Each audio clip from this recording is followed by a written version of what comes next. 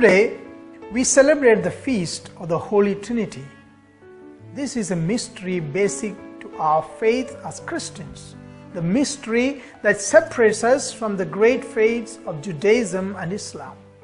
They too believe the one God, the Father of Abraham, Isaac and Jacob.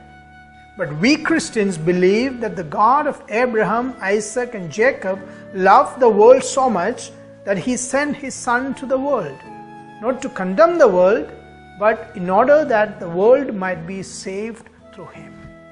Thereafter, the same God sent the Holy Spirit to us at Pentecost to complete the work of Christ on earth and bring us to the fullness of grace.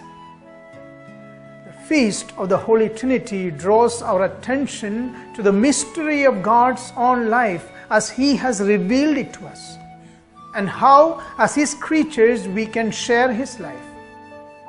It celebrates and teaches us that the inner life of God is one of intense, intimate and genuine relationship of love. Our life is built on true relationships. It's impossible to live isolated, disconnected life and still achieve fulfillment.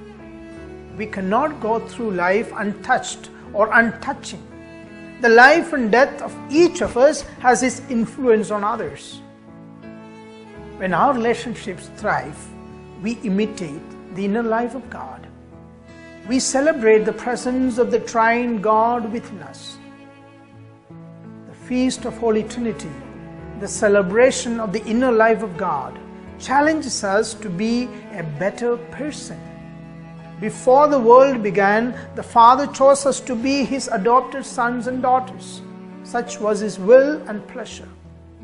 St. Paul, writing to Romans, reminds them that the love of God has been poured out into our hearts through the Holy Spirit that has been given to us.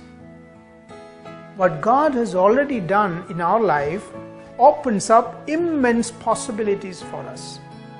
We are not alone. God is ever present in our struggles. Jesus has shown us how to live as His beloved children and conquer the world.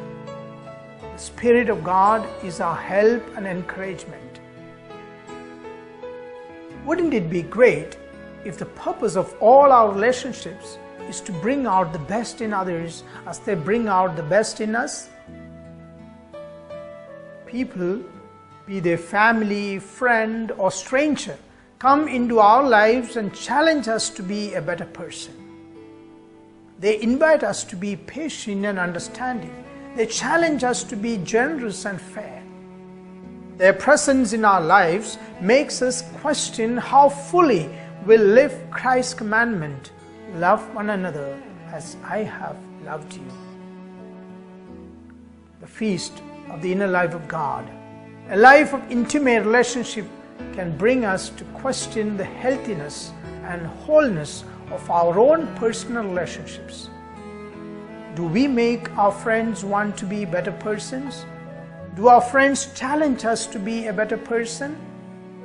Are we sources of growth and maturity to our friends, and do we allow them to help us grow and mature? May we seek the answer to these questions in the name of the Father, and of the Son, and of the Holy Spirit. Amen.